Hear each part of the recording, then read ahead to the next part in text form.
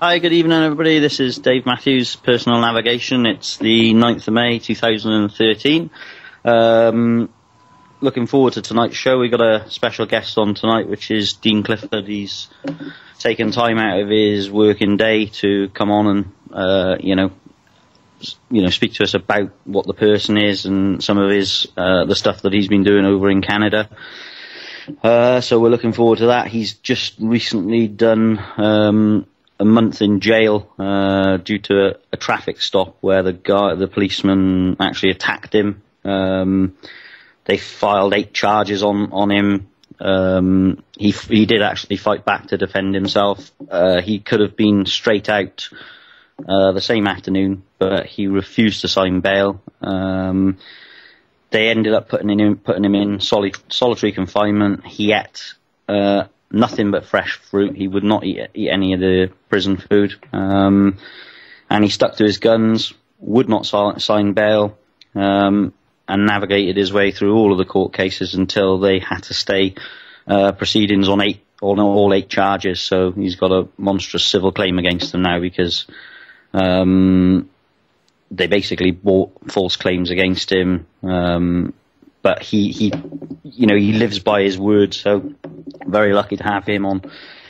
Just wanted to talk tonight, basically, again about the legal person and about how to use the legal person in the court system, how to use the legal person when filling in paperwork. I want to talk tonight about a couple of my favourite subjects: council tax, bailiffs, that type of thing.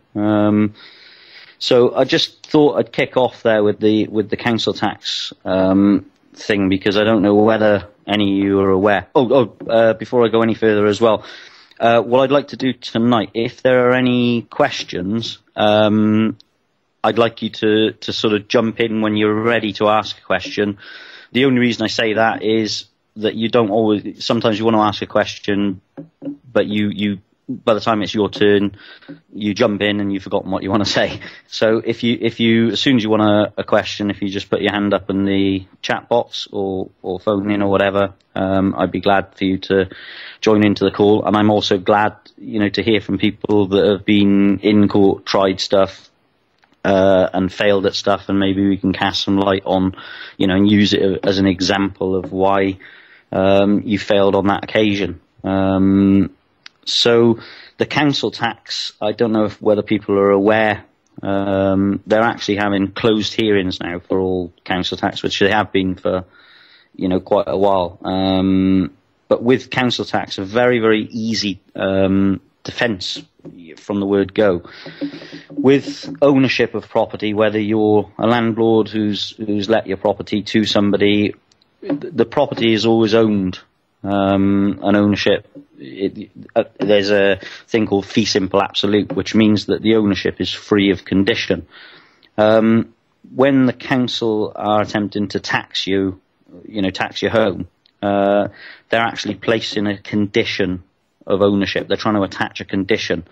And right off the back, what you want to be saying, you want to be asking the council is, where is their equitable claim to the land or to the property? If they have no equitable claim to the land or the property, they cannot attach conditions to it. Only an owner can attach conditions to a property. And I'll give you like a very basic example.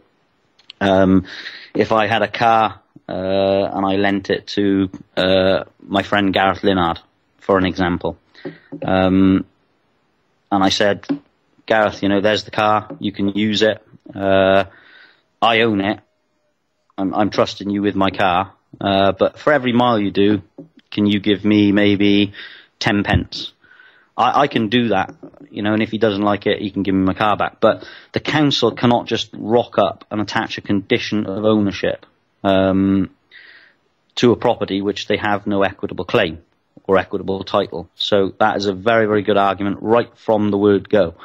And you will, in most cases, beat them with that. And if they, if they try the tact of sort of ignoring you, always put down on paper the capacity in which you're writing, private citizen, private individual. authorised representative, however you want to qualify your signature. Always remember, when you write to somebody, qualify your signature so that they know what capacity you're writing to them in. And when I say that, again, we come round to the legal person. A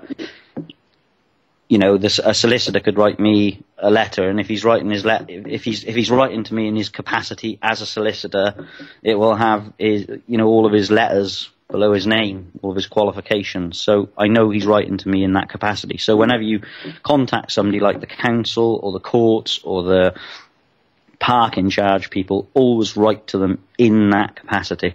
Always clarify who you are when you write that letter. The councils now are renowned for, I've seen a lot of cases where they're issuing liability orders on people before the actual court case has taken place. So we're seeing that's becoming more and more and more apparent that they're making these sorts of mistakes. So that's another way of tripping them up and getting them on the back foot. So the next sort of tactic they use then is they'll put the debt over to a bailiff firm of some kind, whether it be XL,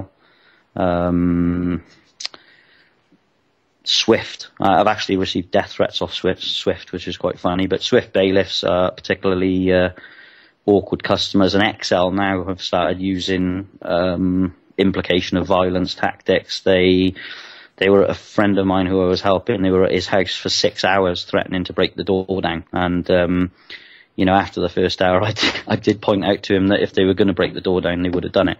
But they're actually claiming now that they can actually break your door down. But to do that, they have to have a warrant of entry. And don't be afraid to stand up, for your rights. If these bailiffs come round and they're trying to be intimidating, get a camera on them. Yeah, so if any of you guys have had any issues, or if anybody wants to ask me any quick questions about the bailiffs or the council tax, because they use these bailiffs for the likes of parking charge notices and all that type of stuff. So if anybody needs any help or advice on that and you want to ask me a quick question, then please do so now. No, everybody's good with bailiffs. So going back to the legal person then, and how to use the legal person in court, whenever they build a case in a magistrate's court, they always they're armed with coercive powers. As I said before, they use presumptions, assumptions. We don't know, what assumptions they're using behind the scenes, but they build a case up, usually through a statute. Well, always through a statute, pretty much, and they basically call it, the magistrates court call it a criminal court or criminal law. So they're claiming then that there is a crime committed. So whether it be, failing to produce your documents, speeding, tax, MOT, no insurance, anything like that, council tax, whatever it may be, they're claiming that it's a crime and the crime has been committed. And I'm sure people that are sort of seasoned and, well into this stuff, and looking into it and studying are fully aware that in order for there to be a crime, there has to be a victim, there has to be what they call a corpus delicti, or an injured party. So that is what they call a fundamental flaw in the case, or a fundamental deficiency in what they're coming at you. And if you take an afternoon, if you're new to this, or you're going to start sort of playing about and doing a bit of experimenting with the court system, what I would advise you to do is go in and maybe sit for a couple of afternoons, watch 10 or more cases going in, and you'll sort of get the feel. You'll get the feel of the building, because the building is set out in a way, the room is set out in a way to intimidate you. You've got the main magistrate sat in the middle of the chair, and the two idiots beside him. So you've got three idiots, and then a sort of a wannabe judge who is the clerk during the proceedings. So, and it was all done in a way to intimidate you, and they speak to you like as if you're shit on their shoe that just came in off the street. And they will use tactics such as one guy I've been helping who did who failed. He was cutting his teeth in it, and he went into a courtroom situation, and they were trying to get his name and address, and they were asking for it quite sort of aggressively, and he was saying, well, I'm so-and-so, I'm here to deal with that. And then he tried to say that he was there by way of a special appearance, but as he said special, they absolutely jumped on him and told him that he had to answer the question. Don't say anything, answer the questions. Well, that's rubbish. He had the floor, so you can say, excuse me, I have the floor. I have the floor. I am speaking. Make sure you get it down, because what happened to him later then is that they came back round on him, because they wouldn't let it. He got scared basically at that point. Stopped saying what he was going to say, lost his thought process, and they got jurisdiction over him. And then a little way into it, just to sort of mess with him a bit, they turned around and went, what was that sentence you were going to say? And he said, well, I'm here by way of special appearance, blah, yada, yada, yada. And by that time, they just turned around and said, well, that sentence has no relevance. And, that was fact. At that point, that sentence had no relevance at all, because they'd already got him. They'd already got jurisdiction over him. So what happens at the start of any court case, whatever it's to do with, they will always try and jump on you and sort of intimidate you into not being able to speak. Always stand your ground. Remember these idiots on the bench, and that's what they are. They are idiot. There's, idiots with another idiot telling them what they can do. For the most part, the three magistrates don't have a clue what law is. They don't have a clue what they're doing. They have to be told, by the wannabe Judge Clark sitting there on the bench. So don't be intimidated by them. They are people. That's all they are. They are nothing special.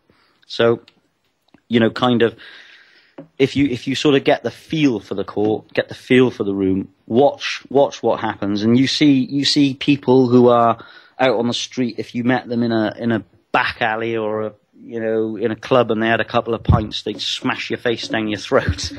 And then they get into the courtroom situation, and they're like Bambi. It's unbelievable. If you go and sit, for a few afternoons and watch, the most violent, nasty people you could imagine do turn into Bambi, and they're like, yes, that's my name, blah, blah, blah, blah, blah. And they just get done every time. So, once you understand what the legal person is, how to use the legal person, you will be having fun. And it is, I can assure you, it's the most fun in the world, going in to these people who think they can intimidate you and push you around, and for the most part, extract money out of you, your hard-earned money. When you start going in and doing it, it's slightly addictive.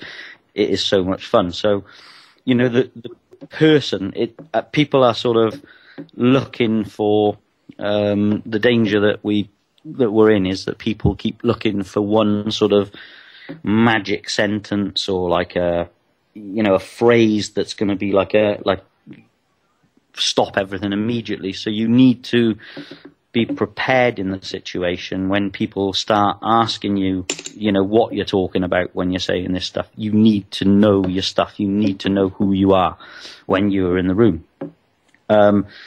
Because if you don't, and you just go in and try and sort of make a statement, like a one-line statement or something like that, they're gonna there's a saying, we know you by your actions.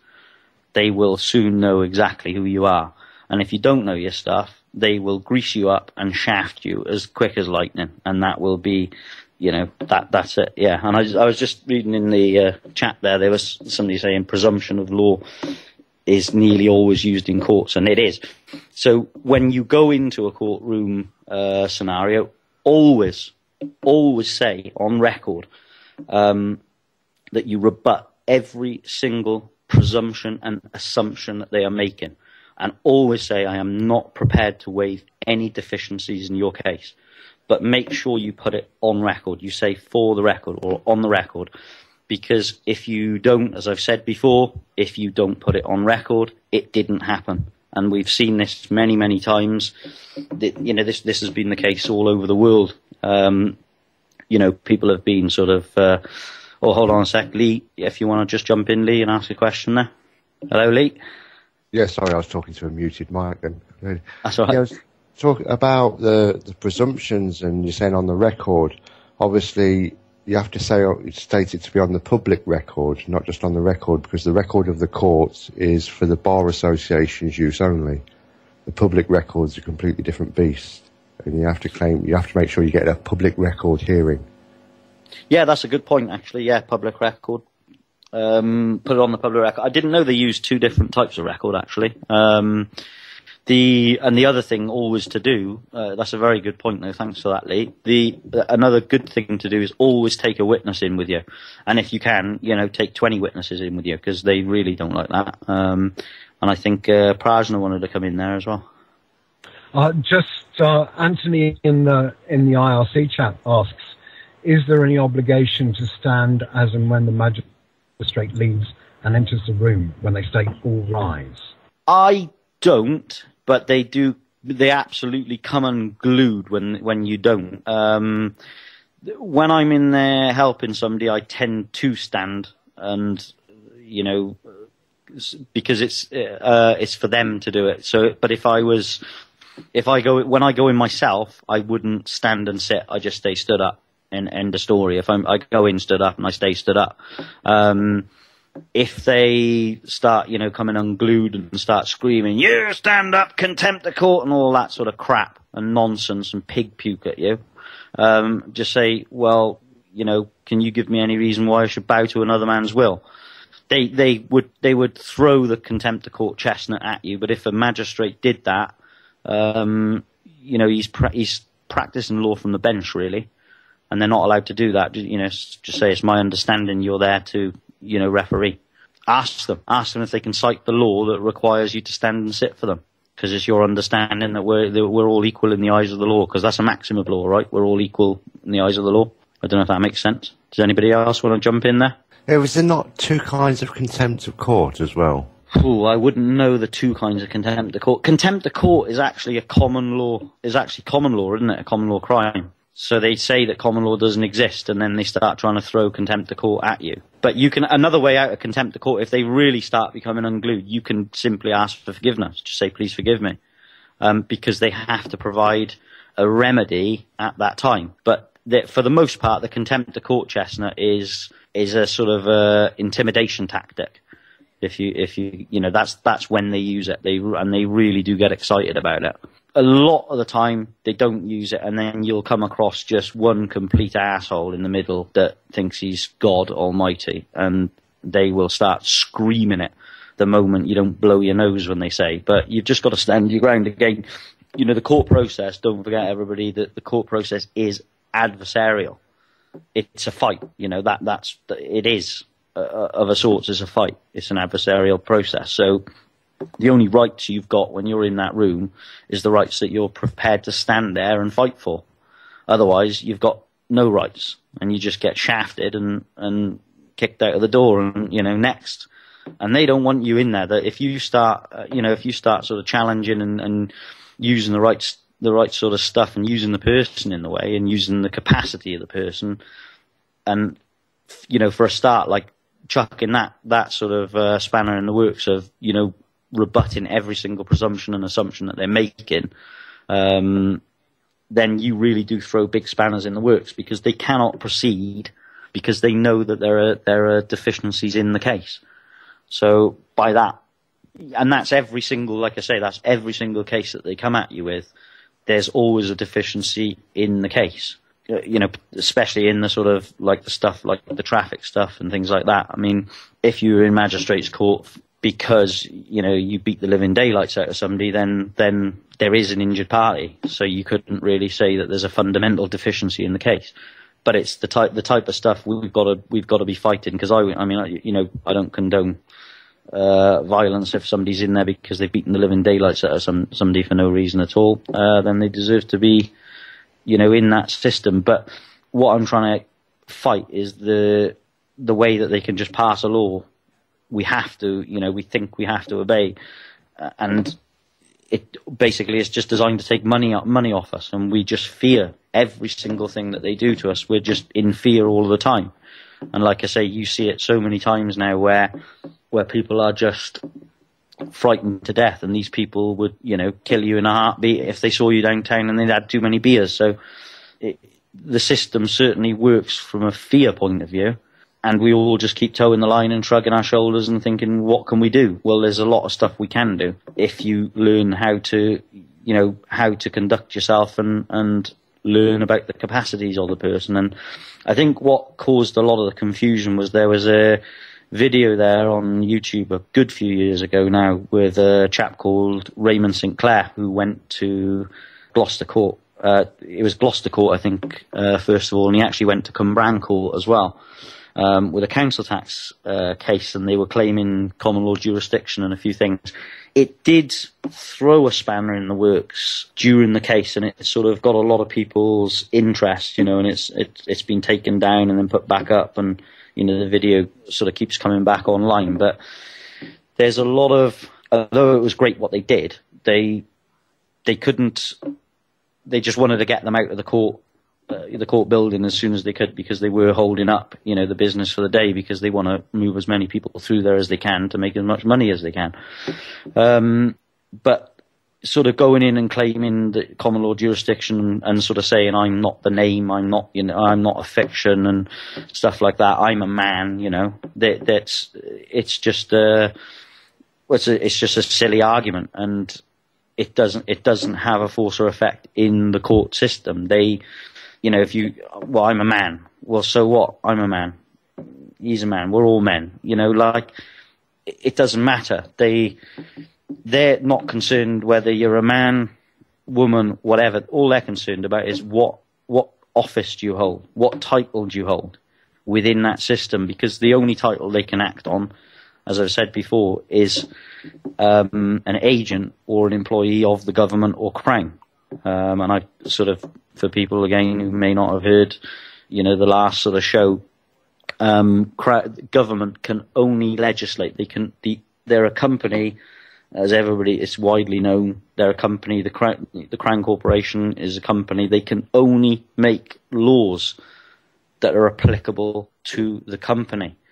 And like I said, the birth certificate is a title. So they when they write to you in a traffic case or any case to do with a statute law, they're always writing to you in the capacity of the officer. And if all else fails, another argument, well, if you're claiming I'm an officer, can you tell me where my office is? If you hold office in the government, well, where's my office? Can you produce a pay slip? Can you produce a pay slip as evidence for the last time I worked for you? If not, I'm leaving. It's as simple as that. You've got to get your capacity down on paper, on the court record if you have to. If they won't listen to you, write it, file it, whatever you can do. Get it down. Get down what you are. Get down who you are on that day. I'm here in the capacity of a private individual. That's who I'm here as. What capacity are you claiming I'm here as?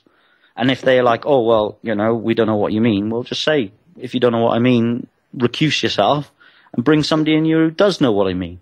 I mean, they'll come unglued and they'll start shouting and screaming at you and bawling at you and trying to threaten you. But people just laugh at them. I mean, if they, what are they doing? They're having like a tantrum or something like what are they, children? I mean, they just want to control people and they think they can just shout and scream and have a tantrum and you're just going to stand there. Well, if you stand there, then you've just lost your rights. If you just stand there, you've got to fight these people. So, I don't know if there's any questions or if anybody wants to butt in at this stage again. Prajna? Just a little bit further about what we were saying about standing up when asked to do so in court. And Anthony was saying, I meant that in the context of when you're going into cases to get some experience in court and just, watching from the back. And I pointed out a couple of things to him. One is that you need to be careful not to prejudice any case that you're going in and observing. And if you piss the judge off, there's a possibility that you will prejudice that.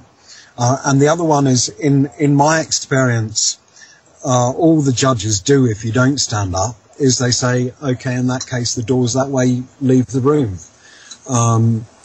And, you know, but do you have anything further to add to that, Dave? Yeah, that's a good point. I mean, if you're in there just watching the system and sort of trying to get a feel for what the courtroom's like and sort of get a feel and get used to the surroundings of the courtroom, then you've got, you know, why not stand up and sit down? If that's what, you know, gets them off, they probably, you know, get a real high off that. But yeah, I would certainly, if I was just in there for the day doing that, then I'd be happy enough to stand up. Because like you say, if they've just had a bad day, particularly you get some of the district judges that can just be, you know, evil, and if you piss them off, then they're going to take it out on somebody, or they might presume, because they like presumptions, they might presume that you're there with somebody who's maybe, you know, in that particular case. So I would say that whenever, like I say, whenever I go in, I just sort of stand there. And if they say, oh, you know, sit down, I'll just go, no, I'm happy standing, thank you. They can't. What are they going to do? What are they going to do? Come and sit on my head? I mean, you know, again, they're not. I won't sit and stand if I'm in there. I'd rather stay stood up, and I will not stand in the dock or wherever they try and guide me to. I will always stand where I want to stand, and I always, for the most, you know, I always go in and I say, will my inherent rights be protected by if I enter this room?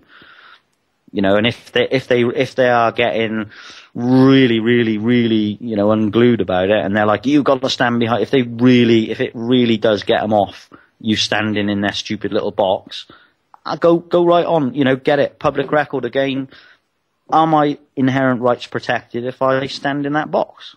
You know, what are they going to say? If they say no, we'll just go, okay, thanks, I'm leaving. Stick your court case up your ass, you know? I mean, would you go into a place where your rights aren't protected? So, no. So it's a good point, though, Prajna, there about, you know, not sort of prejudicing somebody that you don't even know. So, you know, some cases like that, then yeah, you know, stand up and sit down for the idiots. And like you say, when you go in on your own, for the most part, it's much better just to stay stood up and, yeah, don't let them make you sit down, I suppose.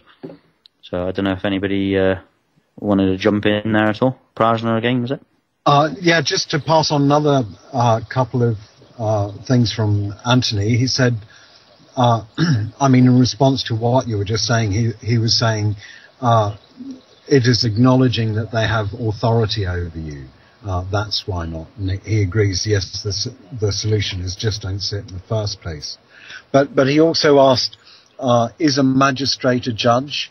Or only a magistrate? What's the difference between magistrates and judges? A magistrate is a lay. They're supposed to be lay people. They're supposed to be nothing more than like I suppose, an upstanding member of the community. So that's my chance of being a magistrate gone. They're there just as lay people. A judge is a judge, and if you do come against, you know, a circuit judge or a district judge, you know, don't underestimate them. Then, you know, I swear, they are nasty fuckers, and they are there to do everything in their power to trick. You know, if they know you're going to try and pull jurisdictional tricks on them and stuff, they're going to do their best. They know it's a fight, and they will use everything in their sort of trick book to trick you. The magistrates, most of the magistrates I've seen, sit there with a stupid grin on their face, or you know, the very serious look that they do when they look down at you, and just smile at them, just smile straight back at them.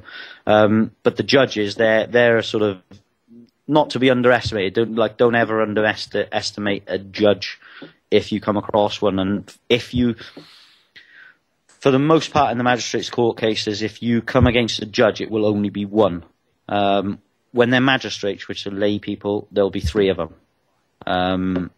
But the judge, there's only ever one. When you got like a district judge, circuit judge, or whatever judge they are. Sometimes they bring like you'll have a higher class judge. I don't really know the ranks of them, but they'll come down to a magistrate's court level, and they are real tricky fuckers. So you just got to keep your wits about you, but stand your ground. And like I say, it's about knowing who you are, and it's about getting through to everybody that these laws only apply to government. They are corporation rules. Like the sort of example I think Dean will use is Coca-Cola. Coca-Cola have jurisdiction over Coca-Cola employees. Say in England, Scotland, Wales, Ireland, Coca-Cola. Well, if you're not on duty at Coca-Cola and you break one of Coca-Cola's rules, can Coca-Cola haul you into a tribunal? They can't, that you weren't on duty at the time of the complaint. So how can you have broke one of their rules? So I think Prajna wanted to jump in again there. Or was he dropped out of the call? Not this time. No, not this time. Lee, do you want to jump in, or anybody else want to jump in at the moment? Or are there any other questions out there on the phone lines or anything? I'll just throw a little one in if I can. I often, if I get bored, go to my local magistrate's court and refuse to stand up. Do they come unglued? Well, every time I've had them. I did have a little smiley web badge, a smiley badge, which was a webcam in it, and I've misplaced it. But I was actually going to go in there just so I could get the local clerks at Ashton-under-Lyne, because they are Nazis. They really are. So yeah, you can always have a bit of fun with it. I mean, they just get very, very angry normally, and I just push them so far, and then I'll just say, look, I don't want to disturb the court. I was under the presumption that it was a request rather than an order. So rather than disrupt the court any further, I shall just leave. It's real good fun, I've got to agree with you, Dave. So if you're ever bored, go to a magistrate and just don't stand up. Yeah. Like I say, I never realised until I heard yourself and Prajna speaking there that I could actually be prejudicing somebody else's case. Yeah, so maybe it's not such a good idea after all. But it was fun when I didn't know that. Yeah, I mean, yeah, that's a good point that Prajna did sort of make there. But again, the fun part of it is fun because they are like, when you really understand how they work, the magistrates and the clerk, they're like kids, they're like children, they're like, they're banging their chest to show you their authority, to demonstrate their authority. They're just idiots. That's what they are. They're idiots taking advantage of people's, they're pillaging, plundering, ordering you. You could say to them, what compels me to perform to you? Can you produce something that compels me to perform in any way for you? Because it's my understanding we're all equal before the law. There's loads of stuff you can, if you really, you could go in and wind them up and have a good play with them. I think it's all good fun. But like you say, you don't want to be prejudicing other people's cases, really. So yeah, I don't know if I think Prajna wanted to jump in there again with something. Yeah, I started off on this stuff more over hats than standing and sitting, because I always wear a hat, and and usually they just ask me if I wear it for religious reasons, and if I answer yes, then they accept that. But I went to support a friend at one of his cases, and partway through the case, whoever the chief magistrate is, he said, "No, you, sir, there at the back, what are you doing wearing a hat?" And I said I wear it for religious reasons, and he said, "What religion is that?" And I said, "Well, it's actually, it's not an evangelical religion, and we don't talk to people about our religion unless they're actually involved in the religion itself, And he was just about to completely go off on one when the clerk turned round and had a quiet word with him, and he shut up. But he did spend the whole of the rest of that case not paying any attention to anything else that was said, but just staring at my hat. So you can get some interesting situations like that as well. Absolutely, and that again demonstrates that for the most part they get a buzz off of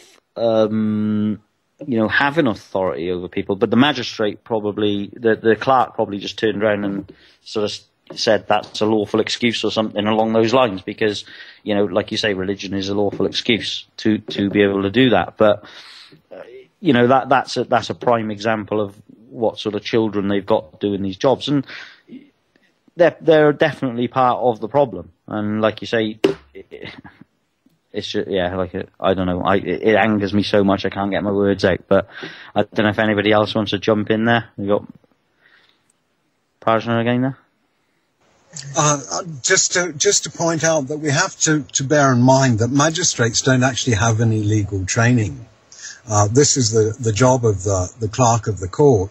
Magistrates, the idea of magistrates is that they represent your peers. Rather than having a jury of your peers, they choose 3 upstanding members of society who are supposed to represent, they're really supposed to represent this jury of your peers. It's not a real court in terms of having a judge who's an umpire deciding between cases, and they don't have any legal training or legal experience at all in general. Most of them are ordinary, doctors, anyone who they consider a respectable member of society, and it is the clerk to the justices who sits there and advises them on all legal matters. And apart from that, they're just really offering their opinions. And this is my understanding anyway. Yeah, absolutely. They are. The magistrates are lay people, and they don't, like you say, they have no legal training. The clerk is the acknowledged legal expert in the room.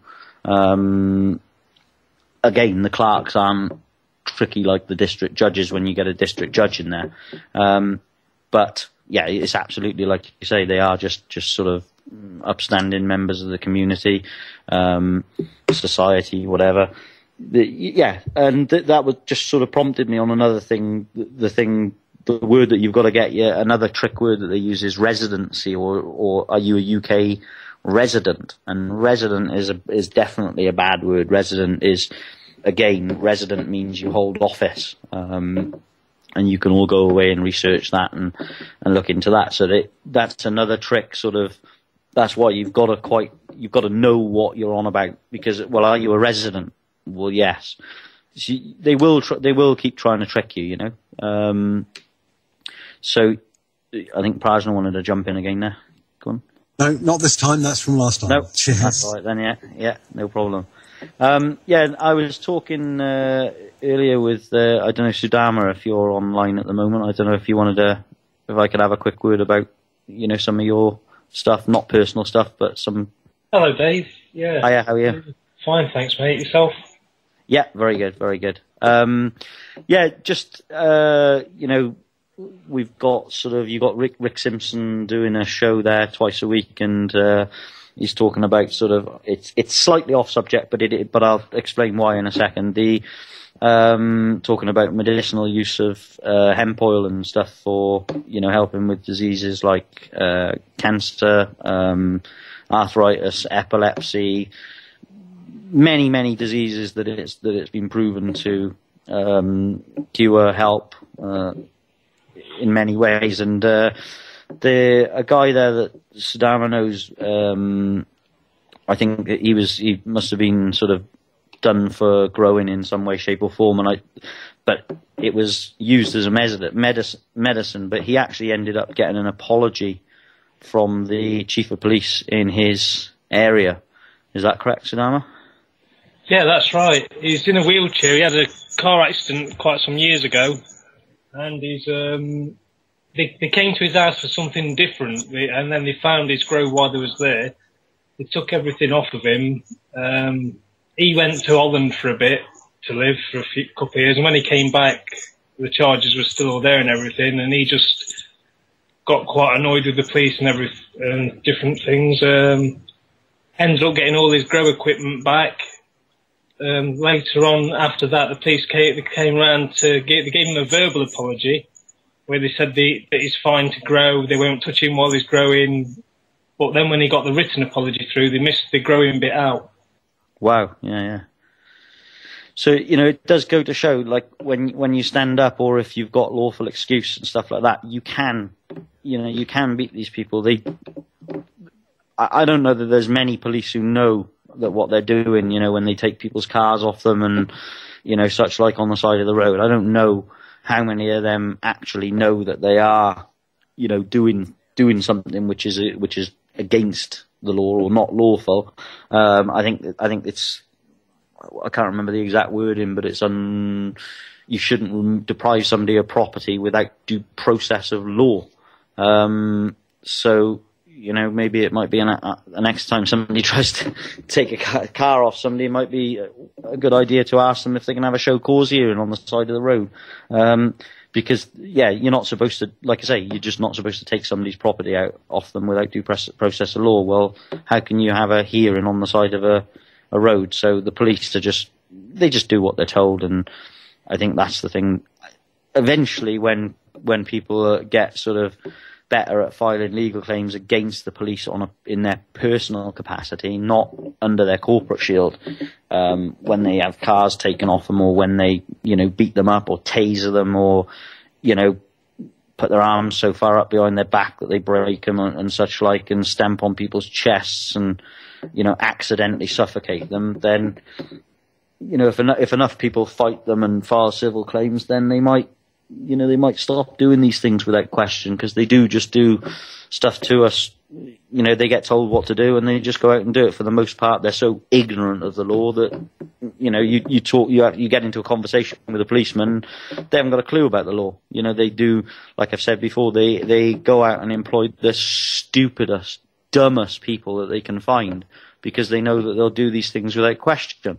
I think Tony Blair, years ago, John Hist, he was saying he was actually in the police force at that time, and they sifted out all of the sort of old school police. They sort of offered them a retirement policy to get them out of the force, because they would have questioned some of the stuff that Tony Blair implemented, to employ stupid, ignorant people.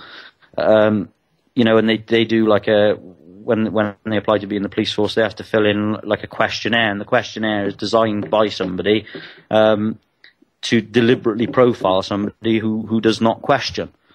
And if they don't meet that profile, like I said on the last show, there's just been a case in America where they deemed a policeman too brainy to be in the police force. They actually said, no, you're too, they came right out and said it, and he's actually sued them for that, I believe. So I don't know if there's anybody else online that wants to sort of ask any questions and stuff. Yeah, hello. I want to ask a question.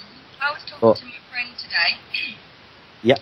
And he's a young black man from Catford, South East London area, and he was telling me quite a few stories of how he's just been walking down the street, minding his own business, and then all of a sudden, like, loads of police jump out of a riot van with dogs, push him up against the window of the shop, and threaten him basically for no reason whatsoever, just because there's been a fight down the road. And this is obviously common practice in these sort of areas, and quite common stories. And what sort of advice would you offer to him? Because he has said that he tried to record it before, but the police took his phone off and took the battery out and deleted it. You're very quiet, Sarah. I didn't catch the last part of that. Sorry. Okay. Yeah. Sorry. It's because my microphone was a bit under my chin. That's okay. What I was saying is this sort of thing occurs quite often in those areas, and it has a lot to do with behind what the riots was all about as well for a lot of people, isn't it? Is this persecution by the police of certain cultures and certain youth? What sort of they just jump out of the van and harass and sort of. This was one time that he told me about just today. I was talking to him, and he's got loads of stories. Yeah, I mean, I'd be very keen if I was him to start recording and filming, like even if he had a sort of a device on him, like a hidden device on him to film it. IPCC is for the most part a waste of time. It's like going to Coca-Cola to make a complaint about Coca-Cola. Well, Yeah. are Coca-Cola going to uphold a complaint? That, you know, very unlikely. You're seeing it a lot. You know, I think it was Michael Doherty there who succeeded in. You know, and there's just been a few people who have succeeded in laying private criminal complaint against, you know, people like the police and stuff. But they either stop it at sort of entry level. When you get into the magistrates, they, you know, they'll use excuses like, for those of you who don't know what that is, when you apply to lay information, basically you can file your own criminal charges against somebody like the police, or if it's something that the police or another authority won't do anything about, we all have the right to file or lay a complaint. So you go before a justice of the peace or a magistrate to lay the complaint. And they use excuses like the complaint wasn't written in plain English and such like. Well, you know, and even if you go in there with a letter off an English professor saying that, clarifying that your complaint was written in plain English, they'll still say that it's not written in plain English and chuck it out. And unfortunately, if you do successfully lay the complaint, what happens then is the Crown Prosecution Service pick up and run with it. And again, you're in the Coca-Cola versus Coca-Cola scenario. So his best way would be to gather evidence, as much evidence as he can, and actually get the policeman's ID and serve papers on him and file a civil complaint, a civil complaint against the officer in his personal capacity.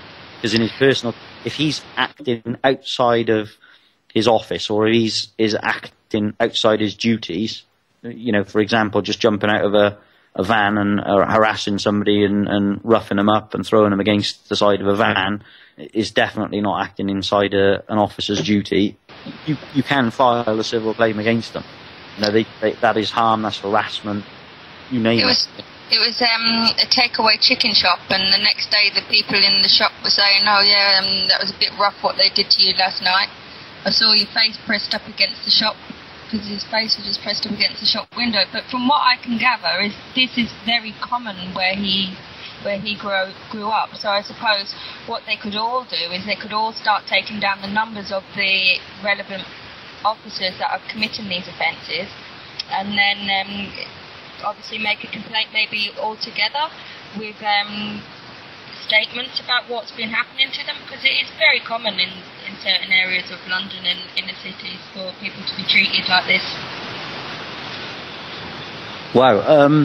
The civil side of it, literally, it's not sort of making a complaint. You've got to sort of quantify the harm. So you build a case based on how much they've harmed you, whether you deem the harm to be 5,000, 10,000, 100,000, whatever you consider to be reasonable. But you sue them in effect for harming you. You go through the civil court, as opposed to like trying to go through the official channels. Because like you say, if there's 2 of them or 4 of them or 6 of them, the police will just all gang up together and, make some bull story up that they were attacked or they were threatened, like the classic one where they push your arms so far up, behind your back, and then you can't do anything other than try and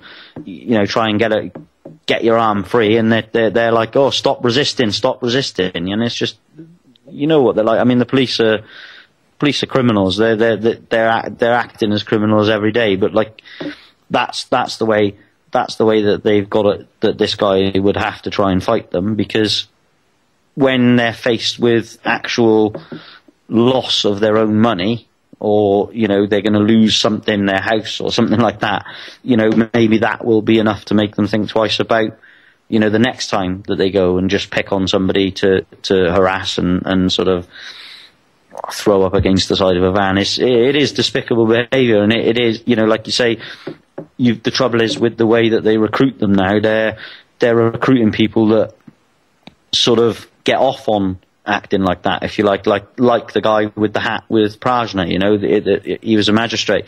You've got good people and bad people everywhere, but they deliberately try and profile them so that they're a certain type of, person in the police force. And I think that you're going to, as time goes on, it's going to get worse and worse and worse. And, that's what there's been no better time to sort of fight. And I think that what we're seeing across, around the world now, with various governments, Canada, America, UK, they're always doing their worst. They're always at their worst just before the game's up, and they know, like, people are becoming so aware that what they're doing is sort of wrong.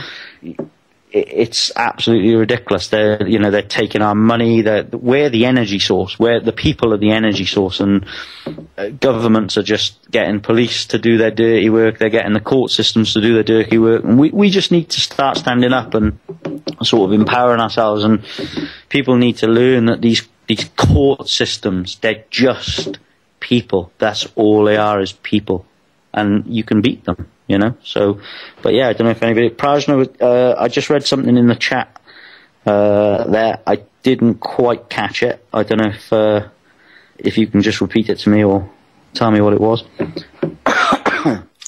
Yeah, sorry about that. Messed my mic up. Term in the chat asks, what about secret courts where you go on with no defence, no witnesses, no press, no public gallery? I'm not sure what the context is, but can you answer that?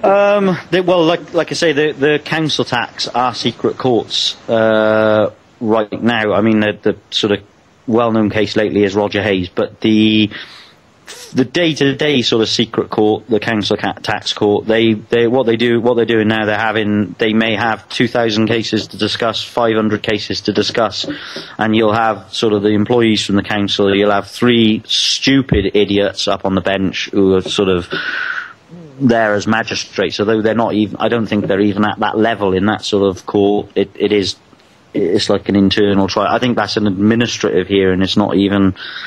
Yeah, it's.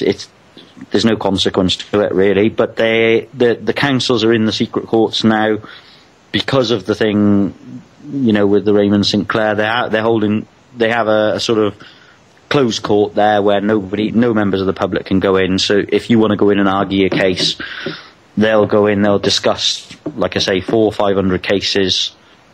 They'll have a list that they've showed the 3 magistrates on the bench. And there's absolutely no point in even going to one of them because you can speak.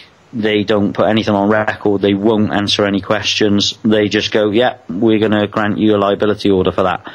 So that type, I don't know. I've not come across the closed courts for the criminal stuff so much, but I believe Mark was saying that they're bringing that in, or they've implemented that now, which is slightly scary, whereby they can sort of come to your house, take you to court, straight to prison, and it's not even on the record. I think just got a message that they're running over there a second. So what do you want me to do there, Bob?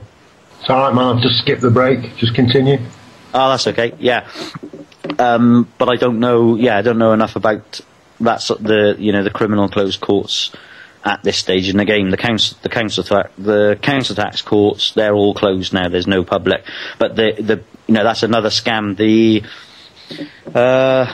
Ministry of Justice states that the only people that can issue summonses are courts. You phone the courts up, and I've done this before. I've asked the woman on the court desk if anybody can issue a summons, and she, no, only a court, blah blah blah.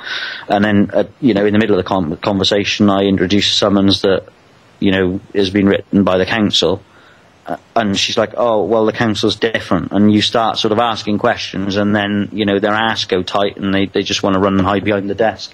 So, the councils issue their own summonses, and if they're in the room for maybe 10 minutes at the most, that's the most I've ever seen, with anybody I've helped. They're in their 10 minutes. They might be discussing 400 cases, 2,000 cases. For every single case that's on that sheet of paper, they put a court charge of 50 quid on each individual case, although they haven't individually discussed it, and there's been no court costs in relation to it. So 50 times 2,000 is a lot of money. 50 times 500 is a lot of money.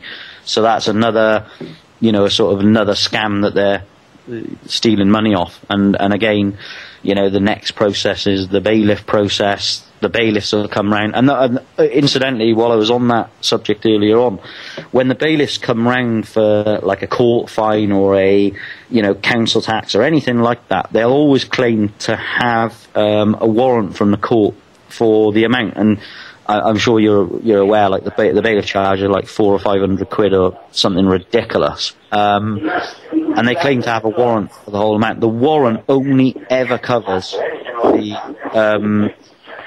the amount of money that's owed to the person that they're collecting on behalf. The warrant does. Sorry, we got somebody in there. The warrant never ever covers the the money that they're there to. Sorry, I lost my train of thought there because somebody just came in on the conversation. When the warrant will only cover the amount outstanding to the court or whoever employed the bailiff. So if they claim that they've got a warrant for the whole amount, that's complete bollocks. And again, any trouble with bailiffs, just email me and I'll get stuck into it. And as well, Prajna, Matthew just texted me and said he's going to wear a hat next time he goes into court. So you've given him a bit of inspiration. So I don't know if there's any other questions before we try and get hold of Dean at 9. No, I don't know if you want to go ahead and try and get hold of Dean now. Shall I put us a break on, Dave, and then yeah, Davey? Okay, mate. Okay, no problems.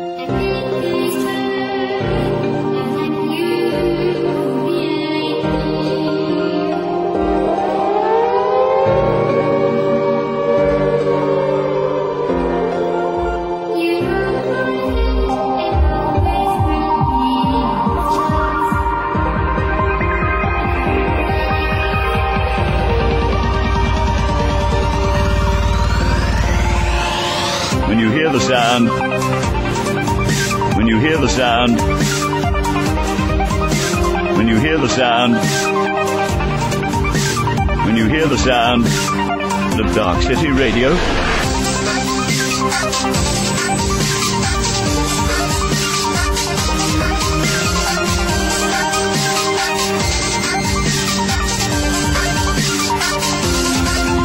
When you hear the sound, when you hear the sound, when you hear the sound, when you hear the sound of Darkcity Radio, you know what to do. You and your family must take cover immediately. The initial flash from the explosion can burn the skin and cause blindness.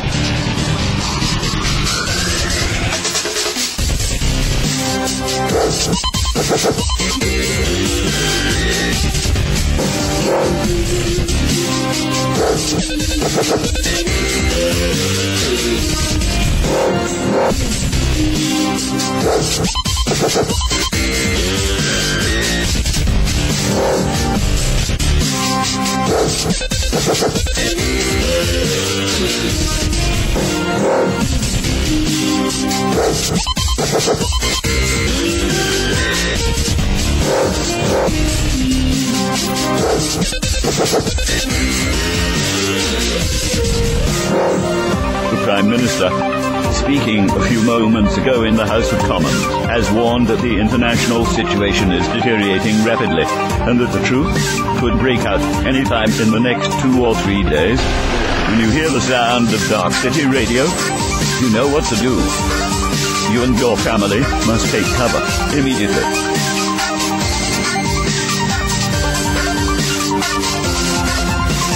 Lie down. Keep away from wind hose. Cover your head and eyes. Do not look at the sky. Take shelter immediately. Repeat. Stay indoors. Do not leave your home.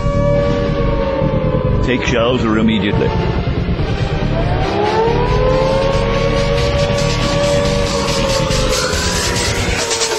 When you hear the sound,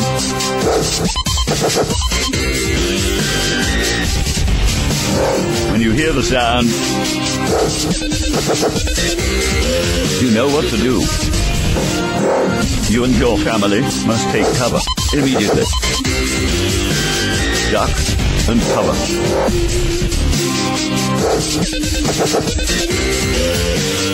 Duck and cover. The initial flash from the explosion can burn the skin and ice.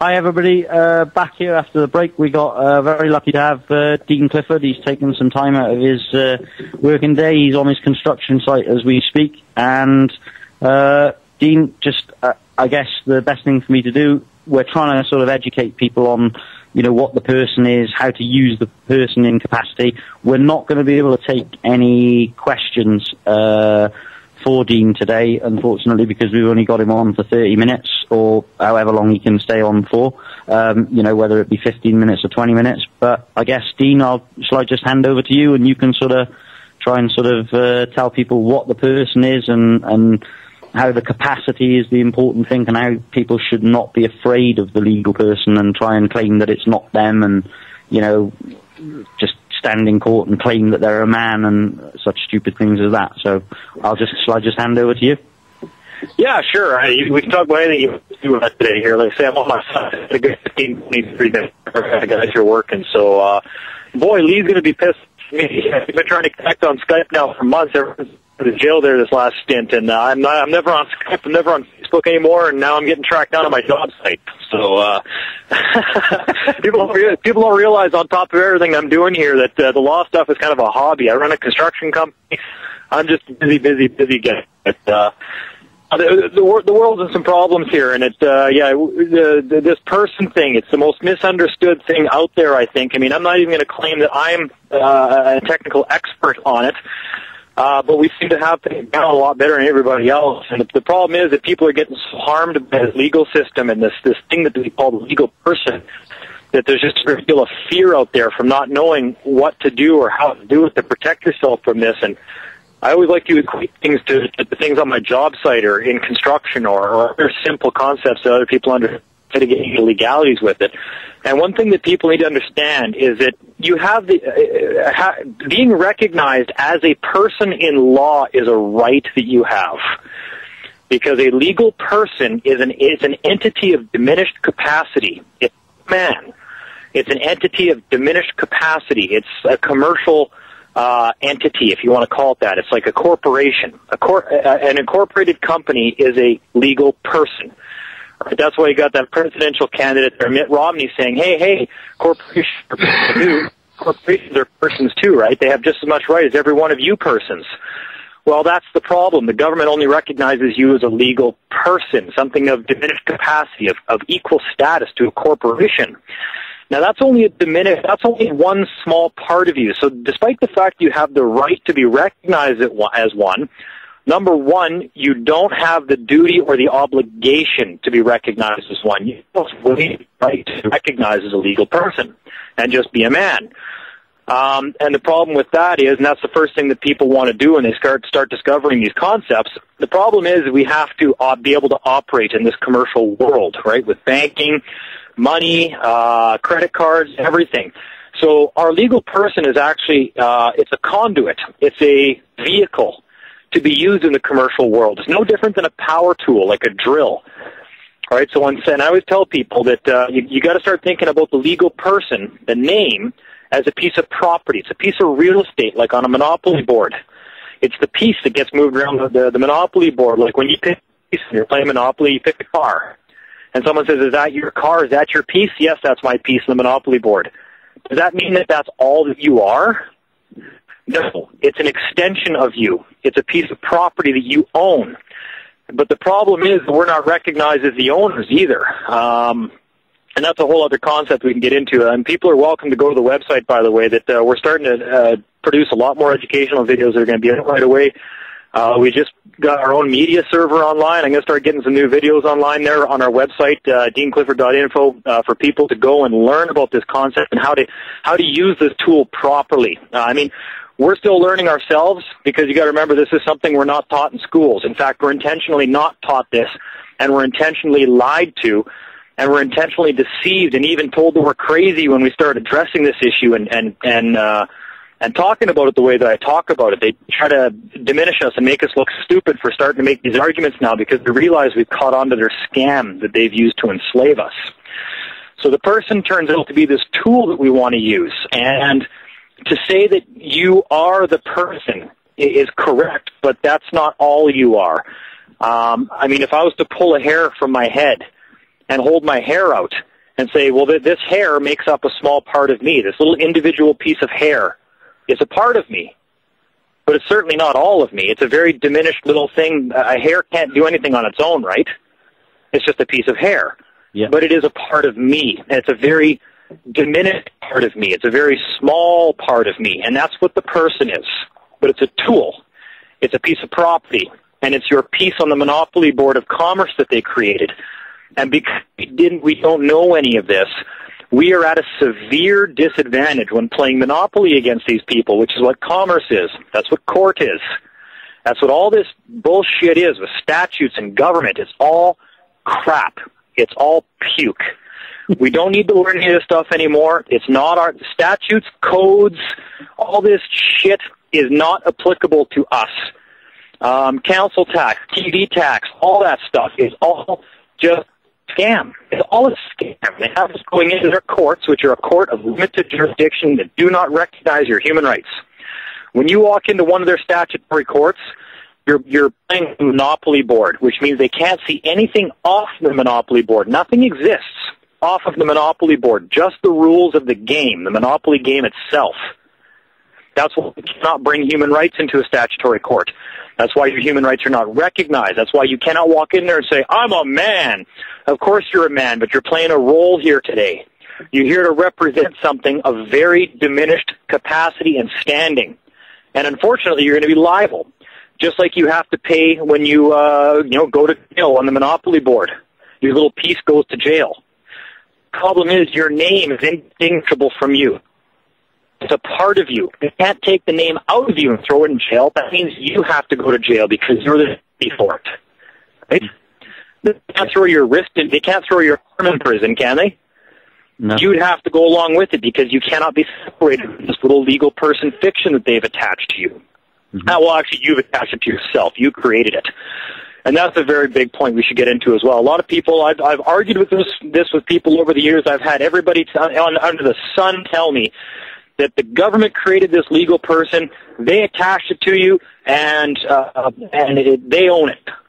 Well, that's bullshit, okay?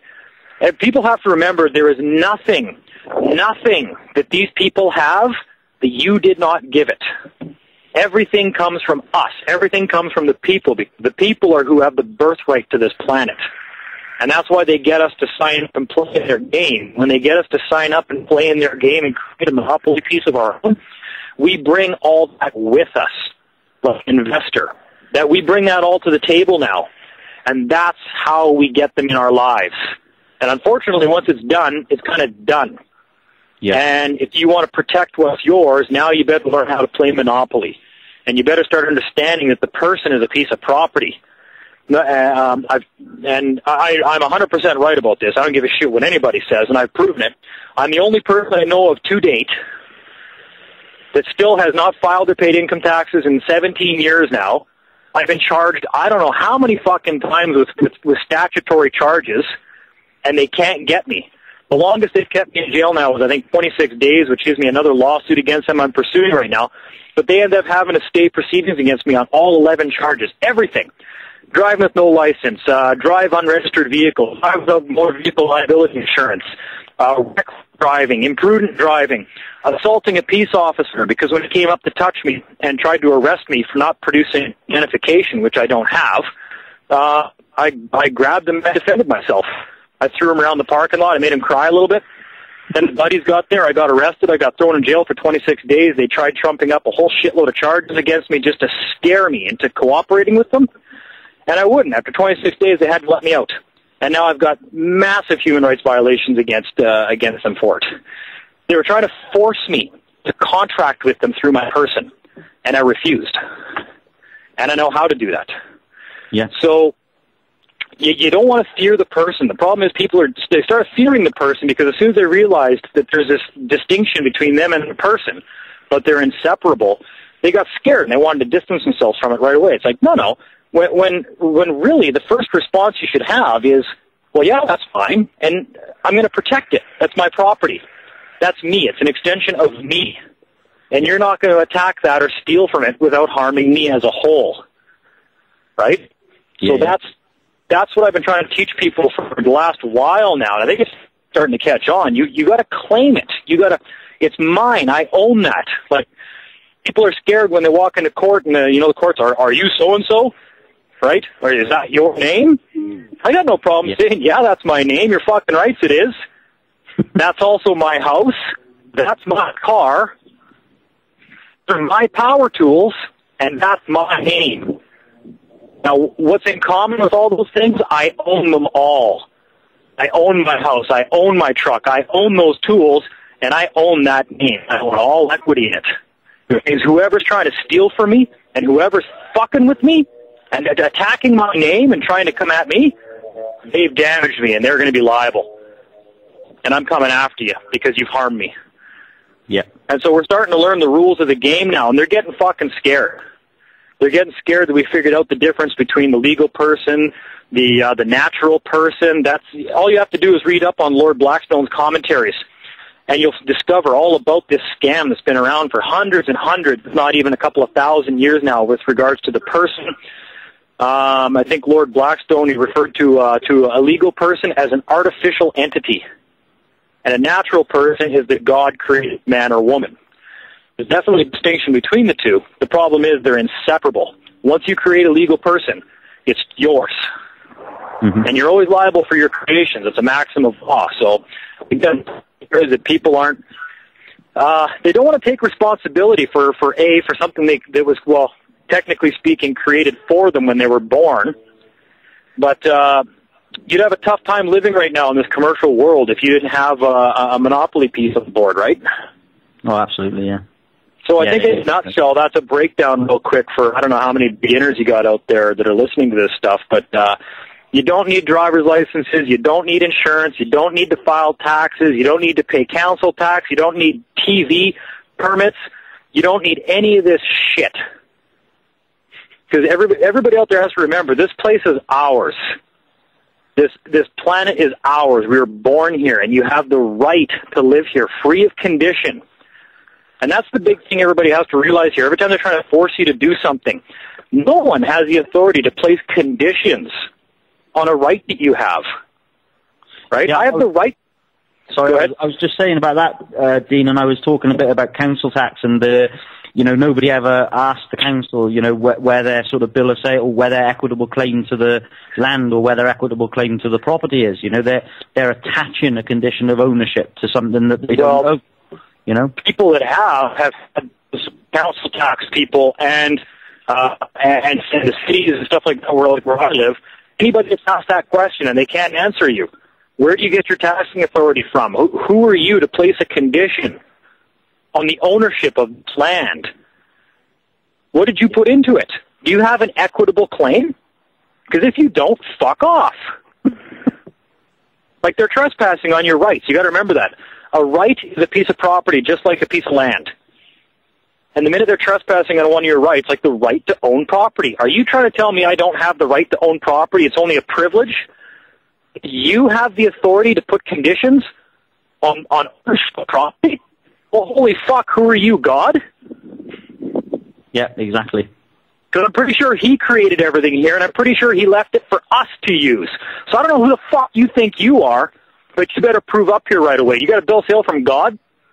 You got something in writing that you can prove up that you have the authority to put a condition on something I own?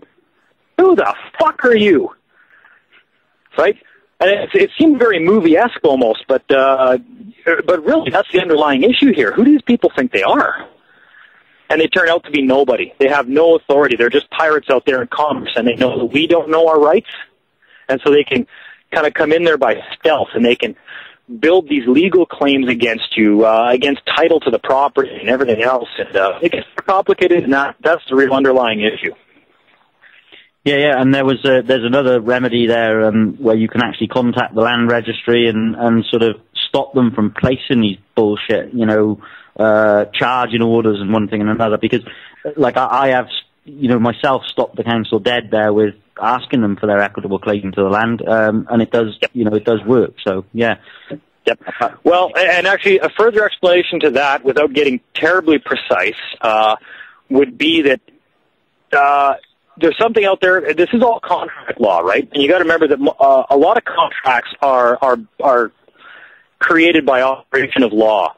Like, you don't need a contract to order a hamburger at a restaurant, right? When you walk up to the counter and you order a hamburger, it's expected you're going to pay for it. Then it's expected that they're going to give you the burger when it's done. That's a contract, right?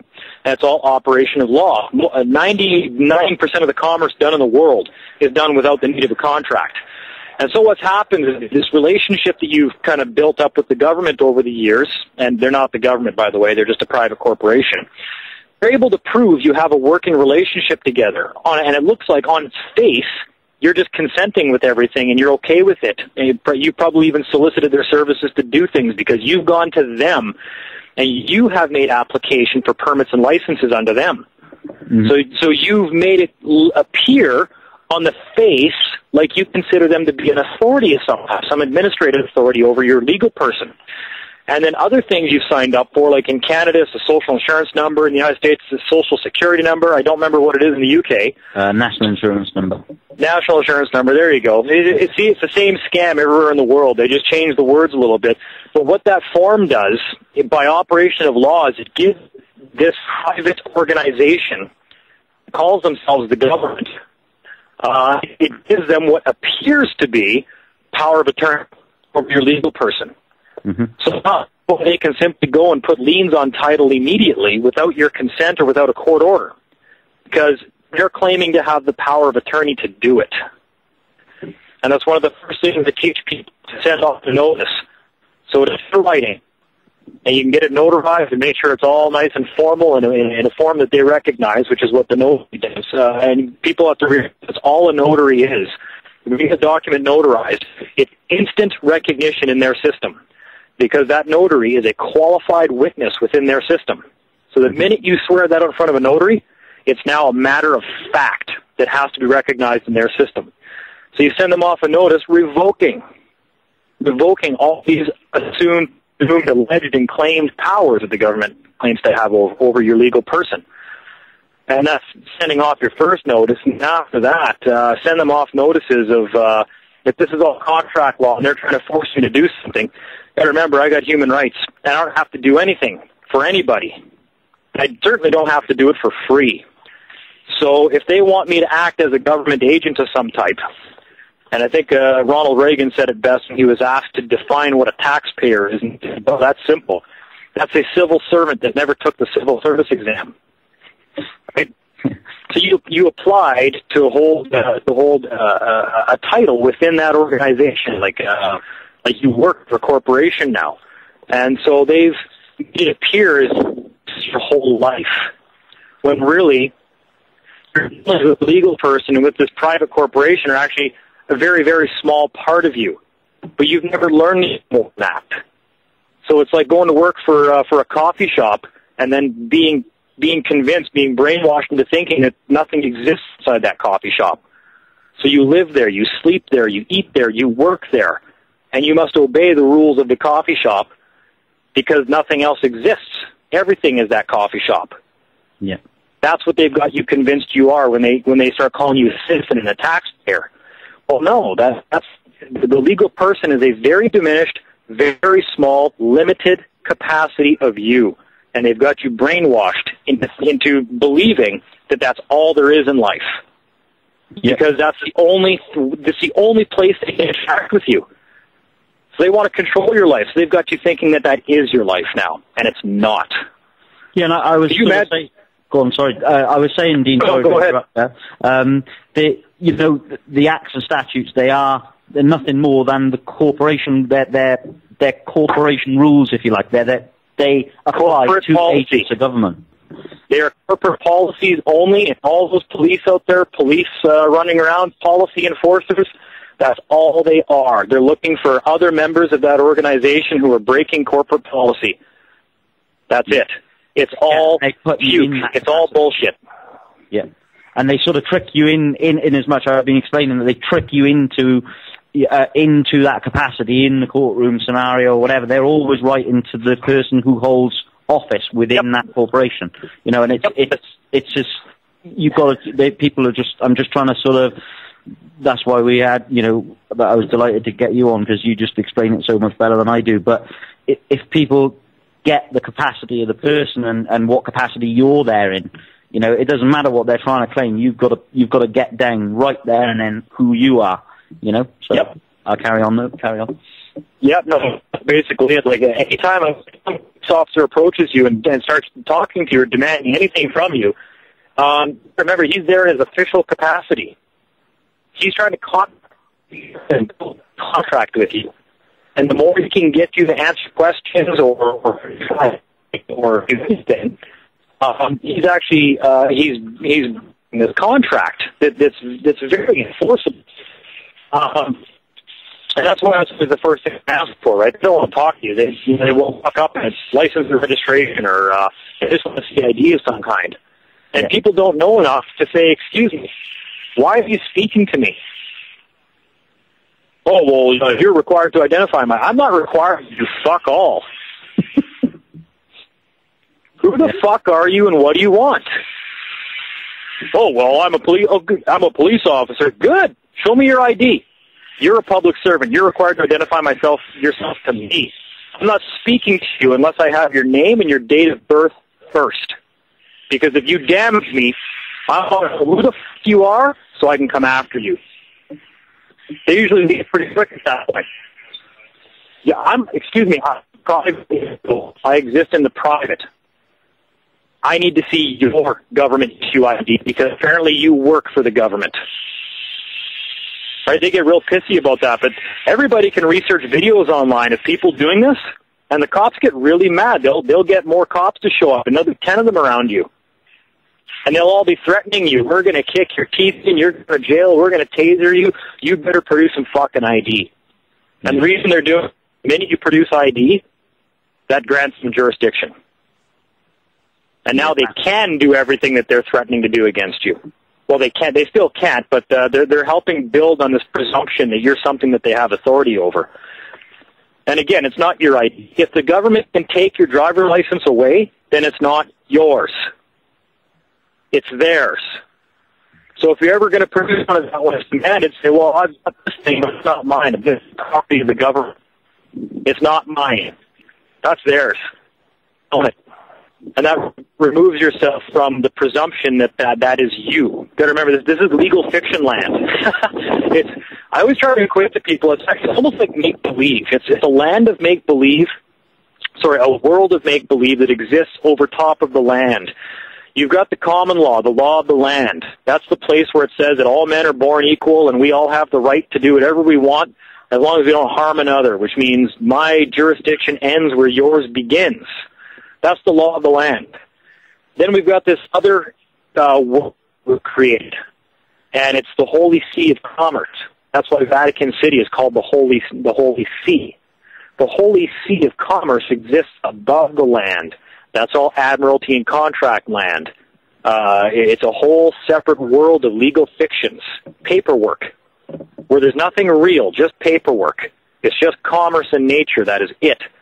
And you've got your little token that you created, your person to operate in that world, and it's backed by you. You're the surety for that person. That's what gives it energy, if you want to call it that. That's what gives it credit. That's what gives it power to do something in this world of commerce. If they sucker you into there without knowing any rules of commerce, so that you're even engaged in this whole world of commerce, and they use your ignorance against you. That's all that's going on. It's a trick. The whole thing is just a trick. Sleight of hand, mirrors. I'm not sure if people in the UK know what a Tijuana donkey show is. A what, sorry? Yeah. A Tijuana donkey show. Oh, yeah, I do, yeah. Yeah. Okay, well, that's what the whole thing is. The whole thing is a Tijuana donkey show. It's all about making you believe that you've done something wrong or that their statutes are something that you need to care about. And if this is all contract law, that's why I'm trying to teach people that really the first words we should be saying to these people is, excuse me, if you want another 10 seconds of my time, that's going to cost you $50,000 up front. I'm a busy man. I got shit to do. You want to contract with me? My rates are $50,000 an hour. Up front, minimum 3 hours, which means the minute that I have to do 1 second of work in your world contracting with you, it's $50,000. 3 hours. Now, fuck off. Yeah, this is contracting. This is just like being a stucco contract or a plumber or anybody else. I don't do business with anybody that I don't consent to do business with. And it's on my terms. And if you don't like my terms of service, then fuck off and go find somebody cheaper. Go find somebody that believe your bullshit, because I'm not one of them. And by the way, if you continue talking to me for another 5 seconds, I will take that as agreement of the parties that you've accepted my terms of service, which means I'm going to bill you $150,000 if you don't get the fuck away from me in about the next 0.3 seconds. Yeah, that's how you enforce your rights. I just want to say at this point as well, for the listeners that are new to you, Dean, that this is actually the way that you do talk to these people. And, I've been trying to say, tell the people they're just people. That's all they are. They're just people. And for the most part, they're the most ignorant, people that you come across. And just not to fear them. Just don't fear them. The rights that you have are the rights that you'll protect. That you can stand there and protect. If you don't protect your rights, you have none. Yep. You're required to identify yourself. I have the right to remain private until someone has made a claim against me. Are you making a claim against me? Are you representing somebody who's made a claim against me? What do you want? Because if you have no claim against me, we have no business together. Unless you bother me for the next 5 seconds, which means you're paying my rates. So what's it going to be? And no, you don't have to be nice to these people about it, because they're not nice with us. No. Okay? If we don't comply with them, do they not just have more of their armed thugs show up and then they start getting physical, right? Yeah. They're not. This is serious shit. Like this is not playtime. Like for people that actually want to practically apply this stuff and get used to their rights and reclaim their rights, you got to know how to stand your ground and say, excuse me, I have a right to remain private. I have a right to not identify myself to you. Who are you? What do you want? And we're like, oh, this act or I don't give a shit about your acts and statutes. I have nothing to do with your crap organization. What do you want? Right? It is all puke. They need you to believe it. Oh, though, you got to remember that's mens rea, intent. They need to get you to believe it, because that's consent. When you believe it and you think you have to obey them, well, that's consent. We used to call it manufacturing consent. They manufacture the on the outside of the surface. They've made it appear as though you're consenting to all this, right? Because you got to remember, they have to get around violating your human rights, your rights as a man or a woman. And to do that, they make it appear as though they have your consent to be doing this. And it says, Dean, incidentally, you know, in a few of the administrative law books there that I've written, it says right in there they are armed with coercive powers. You know, and it says right in there as well that the Crown has very limited, well, little or no legal power except in the capacity of employer. It says it right in their own law books. You know the thing that you keep saying to people, these acts and statutes apply to agents of government or when they trick you into assuming that capacity. Yes. Yep, that's exactly it. Like I say, I always use the example Tim Hortons, because I'm up here in Canada where there's a Tim Hortons on every corner, a coffee shop. But that's all it is. They really do have your mind in a prison. I hate using these metaphors, but it really is true. Your mind is in a prison. They've got you believing your world is only this land of statutes and acts where the government is in authority. Well, that's like being inside someone's house and never leaving their house, and the rules of their house apply.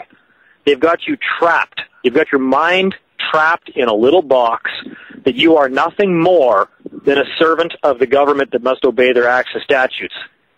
And that is absolutely 180 degrees flipped from what the reality of the situation, which is that we are the free people, we own this earth, all the equity is ours, we loan it to them, and they are our servants.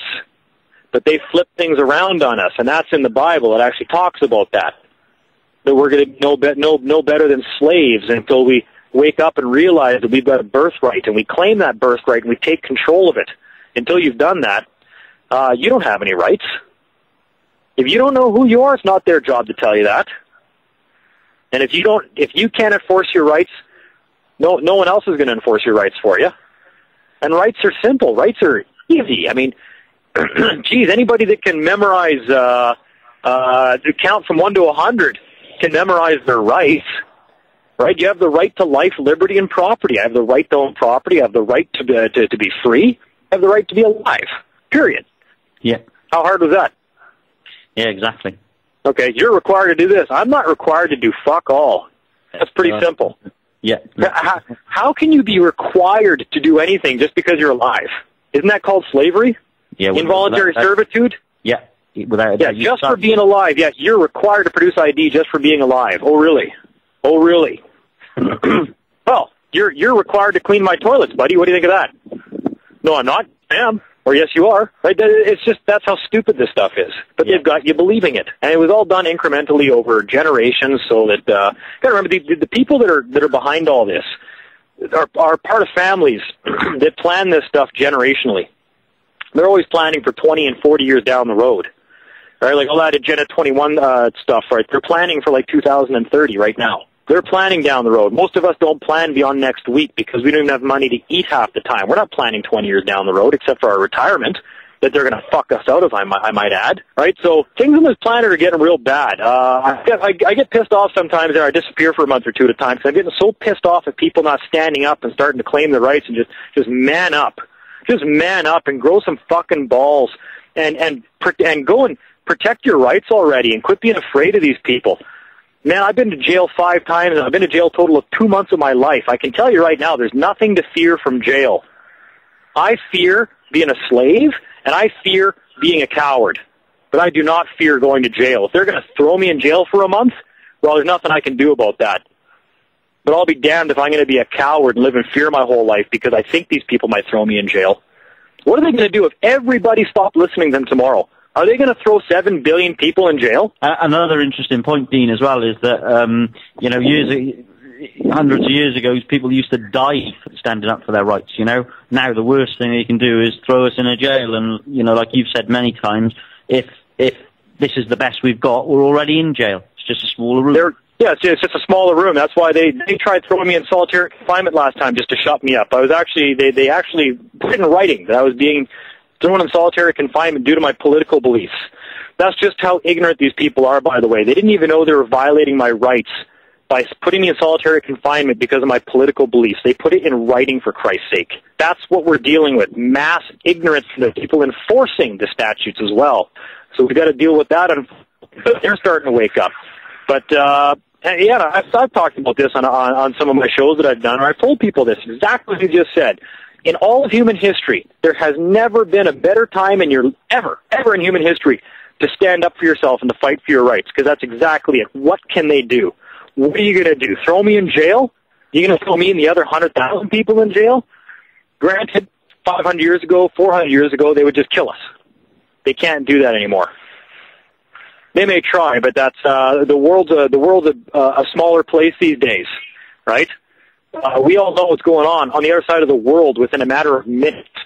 Last time I got arrested, thrown in jail there, within a matter of a half a day, the local police department that arrested me, they were getting emails and phone calls from Australia. So they know the world's watching them now. Yeah, definitely. So, and that's the worst they can do. It's exactly it. Is they can throw us in jail for a little bit, and then you have recourse. You can go after them for the damages that they did. Go after the alleged judge, and they're not judges, by the way. When you're in statutory court, that is not a judge. He is not under his oath. That is not a public courtroom, kangaroo court. And I call them Mr. Supernumerary. They're a paid actor. Look it up in Roman civil law, supernumerary. They are not a judge, and they are authorizing you to go to jail, so that means that they're liable. So I would sue those bastards if they participated in that. You say, that's good. You just throw me in fucking jail. You just sign your name to that order, put me in jail, you fucker, and I'll see you in court. You just do it. You issue that order. Oh, and by the way, if you're going to issue an order, here's how much I charge for my services. Yeah. You got to remember, when you walk into a restaurant, you order something. Do you get it before you pay for it? Yeah. Oh, that depends. Fast food restaurant, but that's a contract. Gotta remember that. If I walk into McDonald's and order a Big Mac, I'm ordering a Big Mac. Okay, that'll be $4. I'm ordering you to jail. All right, that'll be $1 million cash up front, please. Exactly. And for a lot of the time, Dean, there's never there's a lot of cases now where there's no warrant of committal as well, isn't there? There's people that have asked for warrant of committal and they've ended up actually wind up being let out in some cases as well. Yep. Oh, they refused to show me a warrant of committal this last time I was in there. After 26 days, not only did I not see a warrant of committal, I still have yet to see a charge. They wouldn't produce a charge. They wouldn't produce a warrant of committal. They wouldn't produce a fucking thing. Not only that, they refused to produce the video evidence now, the videotape from the police dash cam, which I really wanted. I wanted to put that up on YouTube to show people that, yes, you can physically defend yourselves from an unlawful arrest. In fact, I placed him under arrest as soon as he touched me. He's Officer Drain of the RCMP in Gimli, Manitoba. You're under arrest. I said, for what? Well, he couldn't even answer me. He didn't know. They're that ignorant. They just think that's all they have to do is say you're under arrest. Well, no, if you arrest somebody, you have to have a reason. As soon as he touched me, I said, no, dude, now you're under arrest for assault. Oh, you can't arrest me? Yes, I can. I don't know if anybody's listened to those RCMP tapes I have up from about a year and a half ago where the RCMP agreed with me that I have the exact same arrest powers as them. In their highest authority. The most authority that they have, the highest authority they have is the same authority that I possess. And these two that I was talking to that night, they knew that. And the one guy said, yeah, you're right. I said, I know I'm right. So I arrested this guy. He didn't think I could, and then we ended up just getting into a scuffle in the parking lot, and I threw him around a little bit, and then his buddies all showed up, and he went away over to his car to go for a while, and then some woman came up to me, and she was trying to sweet talk me, and then when she couldn't do that, they started threatening me again, and they started doing their badge tapping thing. But fortunately, I had a witness this time where they're tapping their badges, and they're saying, oh, we own the roads, and I am the law. Right? Like, that's the idiots we have to deal with. They're like high school bullies that are too stupid to know any better. And it's a deficiency in their training. They're intentionally trained to be so ignorant that they don't even know they're violating your rights. Yeah. And they're actually employed. They're deliberately employing people like that. I've said earlier on the show, Dean, they go out and employ the stupidest, most ignorant bastards you can find. They deliberately profile them to be stupid and ignorant, you know? No, yeah, let me clarify that. For anybody that thinks that we're just saying that kind of stuff, right? Oh, they're just saying that. I will do a Google search for a guy in the United States who is currently suing his local guy that he applied to, who was turned down because his IQ was too high. Yeah, he was turned down. They refused to hire him because his IQ was too high. And that meant that he would know what he's doing. He's smart enough to figure out that what they're doing is criminal. They can't hire people like that. They cannot hire people that are smart enough to figure out that they shouldn't be doing that kind of stuff.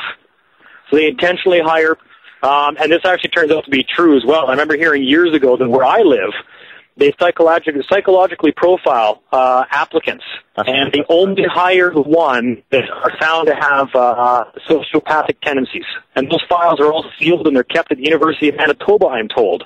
And that turns out to be true. And they only hire people that have sociopathic tendencies and are of low IQ. Does that not sound like mafia goons to you? Yeah, exactly. And I said that very thing actually earlier on the show, that Tony Blair, when he was in power over here, they developed a system to do just that, to profile the stupidest, and like you say, they're deliberately profiled to do that so that they don't question and they don't know what, they're just idiots. They're ignorant, you know? So next time it bothers you, congratulate him for failing the IQ test. Yeah, quite. But yeah. Yeah. So. Oh, congratulations on failing the IQ test, because you passed for becoming a cop. Yeah, definitely. But yeah, I don't know how you're doing for time, Dean. I mean, I'm happy for you to keep talking, but I need you only one. I'm on myself. I'm actually surprised we have such a good connection, guys. See, man, you gotta love the age we live in right now. This is why we're gonna win. We've already won. The war hasn't been played out yet, though.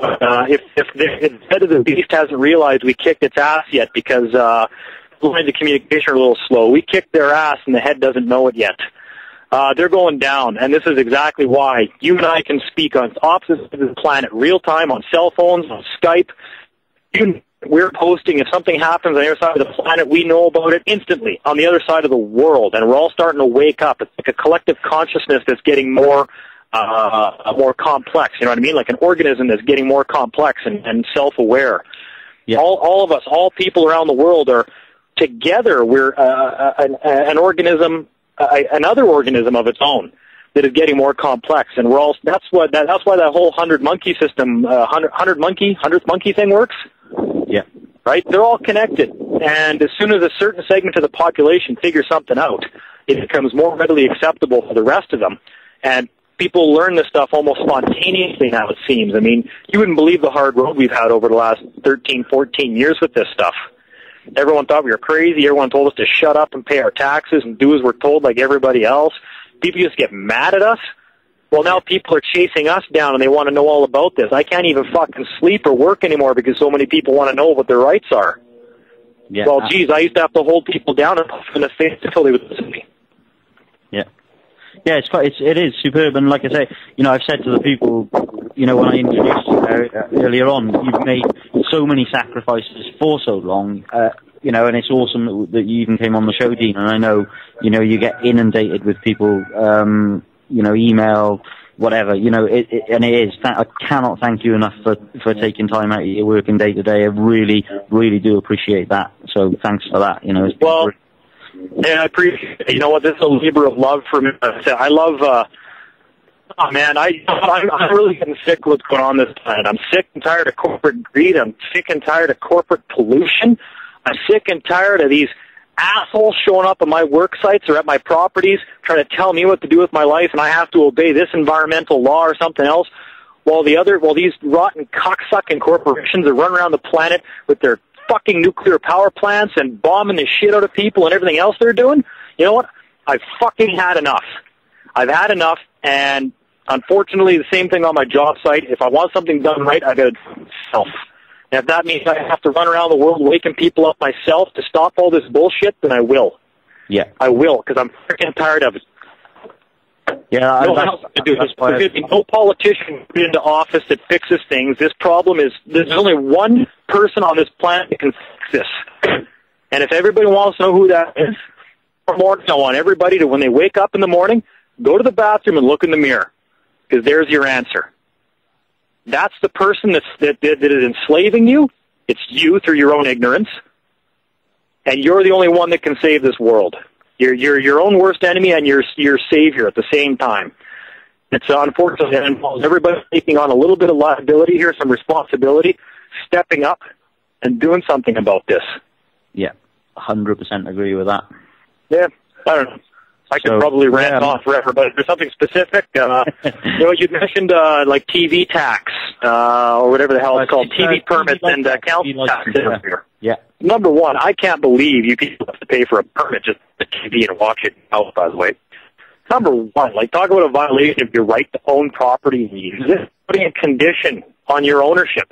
Oh, okay, well, you bought that and you own that? Yep. Okay, well, if you want to use it, you have to pay us money. Excuse me, okay? This is no different than council tax for property, okay? Only tenants pay to use something. If you're an owner, and they don't view you as the owner, by the way, that's another thing people have to remember in legal land. Once they enter legal land is the land of procedure and assumptions and presumptions. So all these courts and all these, we'll loosely call them governments, but they're not. All these entities, they operate off of presumptions and assumptions. Like when a claim is brought into court, in statutory court, a criminal charge, they operate on presumption that the Crown prosecutor bringing the case has brought it in good faith, and everything that they've claimed is a fact until it's been disputed. And that's why they're able to proceed the way they do. The same thing with the TV tax and the council tax. It's presumed that the tax is legitimate. It's presumed the Crown is telling you. It's presumed you owe that tax until you rebut it. And there's simple ways to do that. Again, who are you? What's your standing? Excuse me, did you loan me the money to buy this property? Do you own any of this property? What is your standing? What do you have to do with my property in the first place? I'm the owner. I'm land owner. I'm the owner. I'm the one that has limited right of use. I'm conditional use of this property. Who are you? What the hell are you? Those are simple questions. Yeah, and a bill of sale is top trumps, really, isn't it? Bill of sale. Bill of sale is ultimate proof of crime. These I suggest you get out of here right now. Or unless you have one from bill of sale from going to supersede this bill of sale. And that's another concept. See, there's so many concepts here people don't understand. And through TV, oh, by the way, if you can't watch TV with a TV tax over there, good, stop watching TV. Here's a requirement I make upon people. The first thing I always tell people is I'm not even going to bother talking until you've canceled your cable TV. Because that shit's brainwashing you. That's the problem. Everything I tell you is going in one ear and out the other because you're going home tonight, you're going to watch. Yeah, and that's going to override everything you just spent the day learning. It's going to program you into becoming a slave again. Yeah, definitely. So get rid of the TV. Quit funding these people. Quit. I'm broke. I can find $150 a month for my satellite package. Are you kidding me? Holy shit. Oh, but you know what? I have to work hard all week, and if I sit down and enjoy myself for 2 hours and watch TV, I have the right to do that. Yes, you have the right to do that. And you're going to be a slave. Go ahead. Of course you have the right to do that. I have the right to cut my own head off right now. I have the right to go grab one of the nailing hammers right now and put a bunch of 4-inch nailing spikes into my foot. Should I do that? No, I got the right to do it, though. Congratulations. Okay? So, you know what? Read a book. If you got 2 hours where you just want to enjoy yourself, learn to read again. You want to be smarter? Read something somebody smart wrote. Christ, you in the UK, how many philosophers and people that wrote the great works came from that area of the world? Yeah. Go and read some of them. You guys are from the land of Sir Francis Bacon. Geez, go read some of his stuff if you want to know law. Natural law, law and nature. That's where a lot of this stuff comes from. It's all natural law when you get right back to the... You want to leave the monopoly board and get back to the real world? That's where natural law is. Yeah.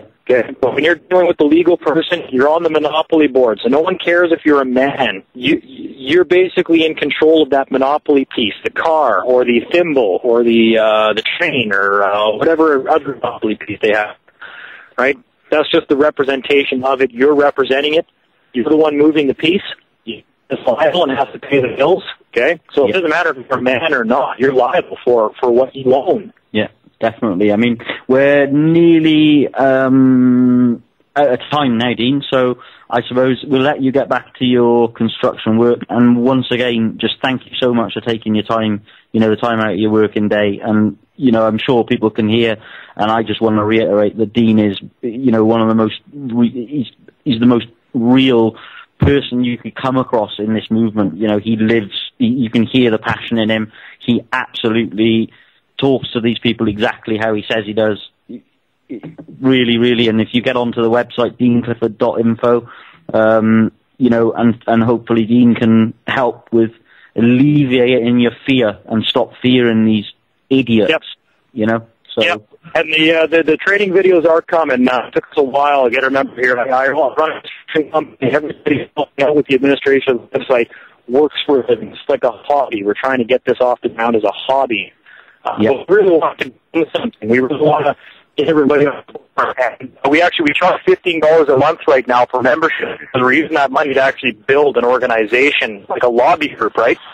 Not only that, but I figure it keeps a lot of the shitheels off there too, a lot of the trolls, and I figured if the government wants to monitor what we're doing, then they can at least give us $15 a month for that. But I just want to say as well, Dean, on that, you know, you hear people piss and whinge sometimes. You know, they grudge $15 a month, and I just want to say, you know, Dean has put 14 years of his life. He is on radio shows. He is researching. He's done, you know, months in prison. You know, and when he's in prison, he isn't earning money. So this is, you know, Dean is not in this to make money. He has done this for years and years and years, free of charge. There's, you know, don't begrudge $15 a month for being part of a forum that's worldwide that can save this planet. So, you know, I just wanted to put that out, Dean, just so everybody sort of got my message, because I'm quite passionate. I get quite angry, as you know, about people pissing and whinging about things like that, you know? Yeah. Well, if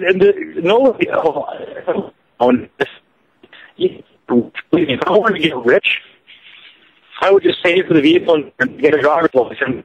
I would just work my construction company, because I have an awful lot of money right now to flip the game and got rich like everybody else. I don't want that. I don't want that at all. I look around and see what's going on the planet right now. There's a lot of bad things going on.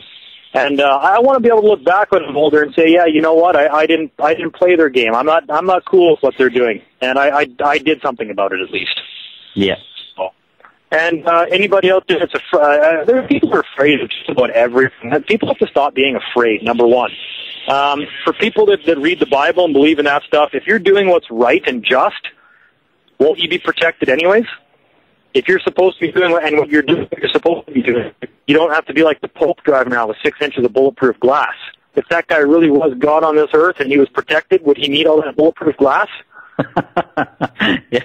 No, that cocksucker is fucking Satan, I'm telling you. He knows it's not bulletproof glass, because if he really was the physical manifestation of Jesus on this earth now, he wouldn't need that. And don't be scared of dying. Number one, they wouldn't just kill you. You're more likely to die in a car accident than you are from the government crashing through your door and putting a bullet in your head. People like me used to think that like 12 years ago. Oh man, they're going to come and kill us the minute we try talking to people about this stuff. Now, what nonsense. I live in a beach house that has no curtains. Believe me, if they were going to shoot me, they've got every opportunity in the world to do that. And the other thing I can guarantee everybody listening, I don't care who you are going to die one day. Yeah.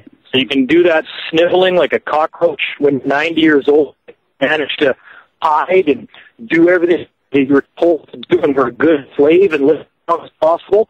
We could live a life of substance and just say, nah, if I'm going to be here, I'm going to do something right while I'm here. Yeah. That's brilliant. That's brilliant words to end with, I think. So yeah, that's brilliant. So Dean, we'll let you get back to your construction, and once again, thanks. And you know, I'll speak to you later in the week at some stage. But yeah, just thank you again, Dean, for coming on. Much appreciated and brilliant. No problem. I appreciate getting the email update stuff from you guys over there. People that have gone into court and have done this and have won hands down. Yeah. And there is those cases, people, for everyone that thinks we're just getting railroaded and no one's listening. Oh, no. No. For people that go in there and they stand their ground, we're all winning. Absolutely. Absolutely. And I know that is happening in this country. I've witnessed it. I've done it myself, and I've done it using these methods by learning about the person. So, you know, like I said, I've said to them before on the show, Dean, there's never going to be a public record of this because they will avoid it at all costs. You know, they will always withdraw, they'll always stay or, whatever. They will never make a public record of a success. So. Well, that's exactly it. People, I want to see where they dropped all the claims against you or whatever. And I'm like, look, they always make it appear on the record as though they never lost, or they'll stay proceedings and they'll say, well, we had to stay because the paper was filled out wrong, or the date was wrong, or we used the form 3C and we were supposed to use a form 4A. I've had that before. That's not any reason to drop without making it appear as though they're full of shit and you won. Yeah. They will do that, but I don't care. That is a win. Yeah, definitely. Absolutely. So, yeah. So, well, anyway, thanks, Dean. It's all good. Keep the updates coming, and we'll try to connect again maybe another time here.